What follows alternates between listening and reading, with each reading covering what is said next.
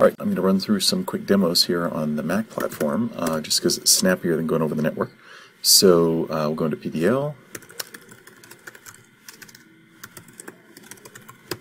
use PDL graphics Gnuplot, and these can go in your .perldlrc, of course. There's a convenience variable. Let's make a plot of it. Plot x squared.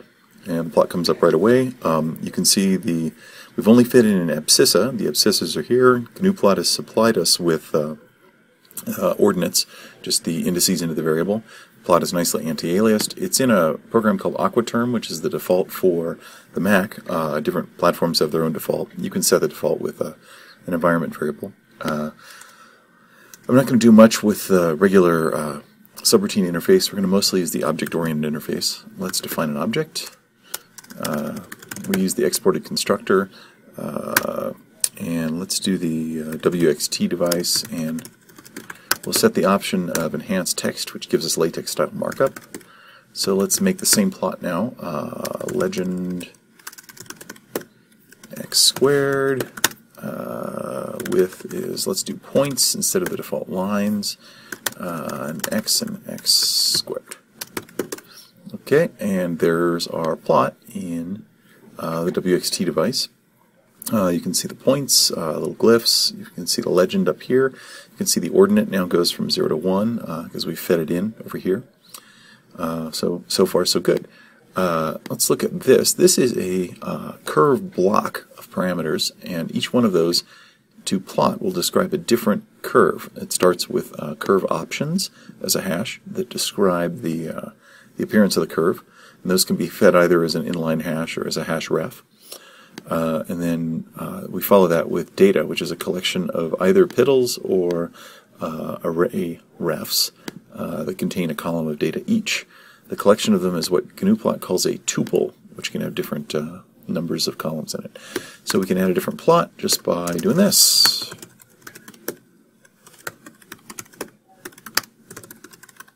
Let's do lines points. That's a poor man's square root, just interchanging the ordinate abscissa. And looks like I mistyped my quote, so let's do this again. Got to use the same kind of quote to open and close. There you go. So there's our plot. You can see the legend is kind of being stomped on by the plot there. So let's move it over. We can replot. Let's do this. I can set persistent options in the object. And these are plot options that describe how plots will appear. Let's do this top center spacing 1.3. We can replot, and the persistent options will now be applied to the plot. So far, so good. Incidentally, over here, look at these numbers on the screen as I'm moving the cursor around. Those are the scientific coordinates of the cursor, so 0.6 and 0.2 more or less. That's useful for reading points off the plot. I can also scroll around to change the way the plot appears. Here I'm using dual scroll on the Mac, which is like a scroll wheel, up and down. If I hold down Shift, it'll go sideways. If I hold down Control, it'll zoom in and out. There are a bunch of options that I could do interactively with this device. This turns on a grid, this replots, this auto scales, just to get back to where we want to be. And there are a bunch of different things we can do with it. Just to let you know that there are interactive features there. Let's add some more stuff just to show you how you can do error bars. So we don't have to start from scratch. We can add more parameters with replot. We can also abbreviate curve options. So here I'm abbreviating them very, very briefly. Let's do x cubed with error, with y error bars, and let's do x cubed, and say, how about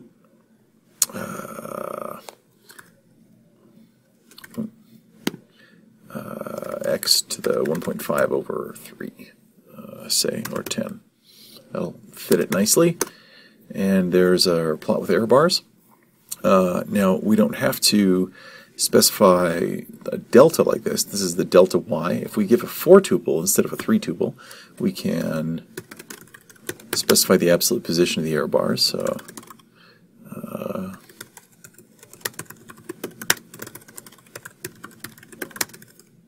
let's do 1s of x, and how about sine of x, and maybe 1 plus x squared. You can see on the bottom here we're doing the sine of x curve. On the top we're doing x squared, and that is lines and points. Over here our legend is a little bit off, so let's move that. We can feed in plot options to either plot or replot in a leading or trailing hash ref. So you'll see that in the demos that are coming up. Key left, top left, spacing 1.2. And there we go. There's our finished plot. All right, so moving on. One of the things that bugged me, well, always bugs me, is how do you plot times? So let's do a quick demo of a time plot. We've got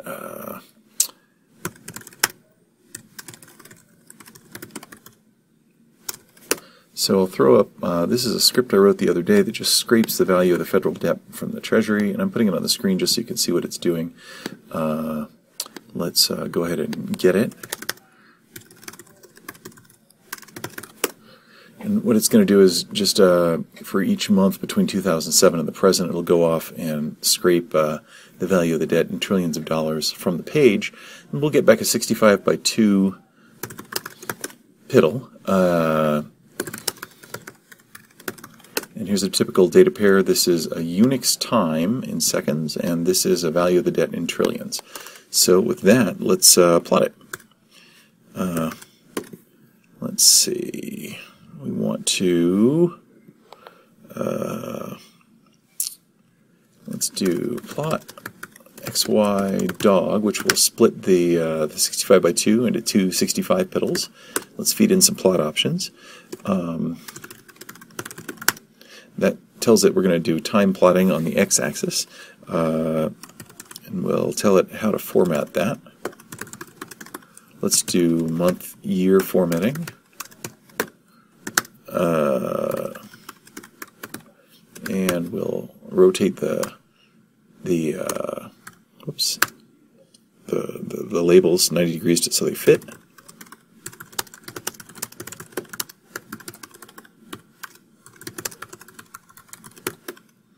And put on a couple labels here, and let's do y range is 0 to 12. Close everything off, and there's our plot. So federal debt versus time. We've got timestamps on the bottom. Oops, looks like our aspect ratio was a little bit off, so I'll do that. That's some of the terminals won't get those long labels quite right. Others will. You just need to be aware. So I stretched it down and hit replot. We can see the month-year pairs. Here's the debt. Everything's nicely anti-aliased. So now that we've got that, say we want to put it into paper or something, what do? Well, we can plot that a bunch of different ways.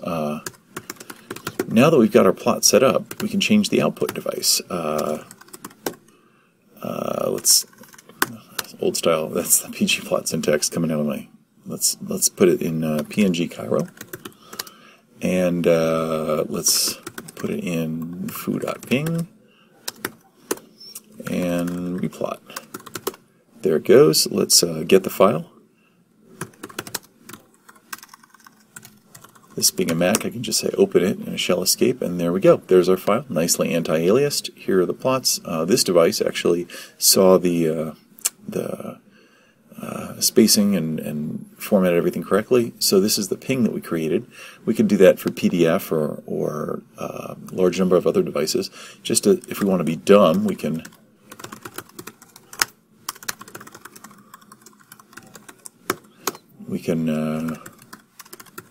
generate an ASCII version, and you can see there my terminal isn't quite matching the default size there. 80 by 24 is default, and there's our line. Down here, it couldn't rotate the axes, but they're still there. There's 7 2007 and 8 the 2008s or or on top of each other, 1 2009. Anyway, it does the best job it can with ASCII rendering, so that's kind of fun.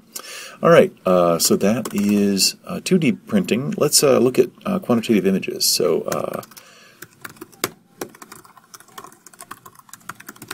load everybody's favorite quantitative image in here. Let's put this back in WXT. And let's see, we want to reset too, just to make sure that all the state is gone. And we'll tell it to display an image. This is a shorthand for that. And of course, I can add some plot options.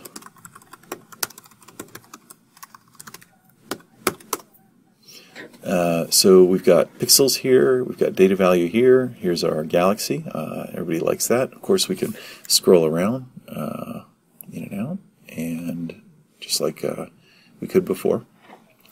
Let's do, instead of image, we can use something called fits, which will extract world coordinate system information from the image and put things up in scientific coordinates. You can see the reported coordinates are scientific now instead of pixel. That's kind of nice. Let's put a title on that. Okay, what if we want to pull data out? Let's try this. We can read any mouse input we want. Read polygon. There we go. Read polygon is an event loop that uses the mouse reading, and we can draw, say, the core of the galaxy here. And what if I put in a wrong point? Oops! I didn't want that. I can hit backspace and it'll back up. Okay, and there's our polygon. By default, it closes it. So there's our closed polygon. There are the points we registered. The first and the last are the same because it was closed by default. We can modify that. We're not going to now. Let's jump into 3D plots. So let's make an interesting 3D shape. How about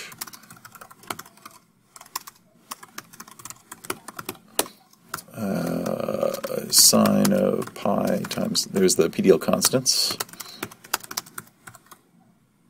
How about that? And let's plot that.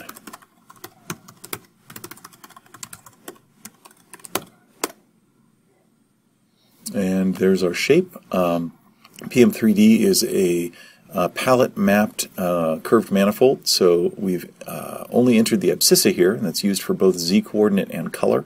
But we can enter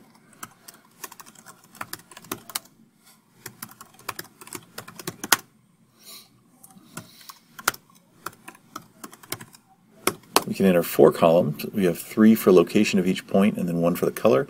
I've distorted it by squaring the y-val, so you can see the shape is now distorted. We can change the perspective by dragging around here. Take a look at the numbers down below. You can see them changing. Those 4 numbers that you see are the angles around the z and x-axes, and the scale of the y and z axes relative to x. So we can reproduce a particular view.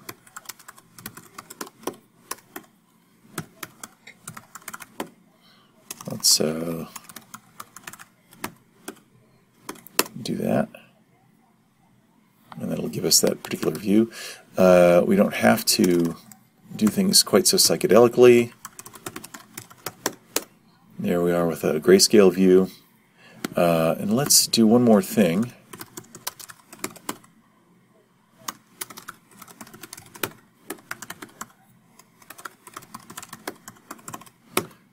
This will produce sort of a poor man's shaded view.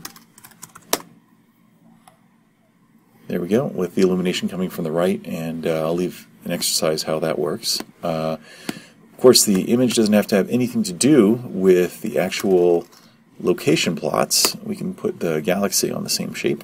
There we go. Many of the other plot styles, like lines and points, work in 3D as well. I'll leave that to you to figure out. Meanwhile, happy hacking and enjoy PDL Graphics Gnuplot.